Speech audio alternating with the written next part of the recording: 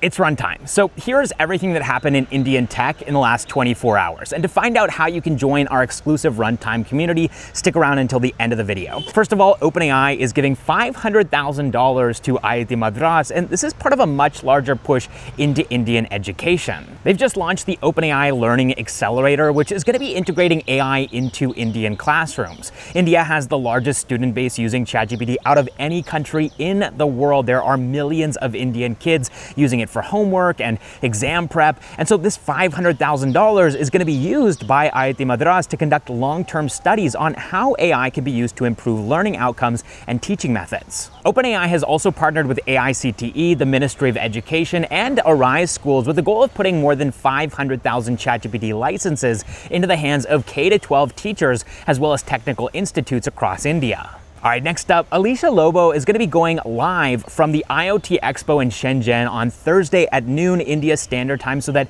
Indian builders can see what's happening in China when it comes to robotics, hardware, and connected devices. This is a paid event, so if you're serious about finding out what's happening in China, go check out the Luma. All right, next up, Bhindi AI has released an N8N agent that can take full control of N8N with a single prompt. And the example that they've given here in their launch video is create an N8N workflow that runs at 7 a.m. daily to check the user's Google Calendar for meetings and scan Gmail for urgent emails. And then at the end of the video, you can see that the N8N workflow is indeed created with just a single prompt. All right, next up, Miko is in the process of raising $155 million in their Series D round at an estimated $550 million valuation. Now, this valuation is an estimate from N-Tracker, so do take it with a grain of salt. It's not the official valuation, but for those of you who don't know, Miko makes child companion robots, and they're selling these little robots in 140 countries, including the United States, Europe, and the Middle East. All right, next up, today we are launching the Runtime Community for Indian builders who want to shape India's future. So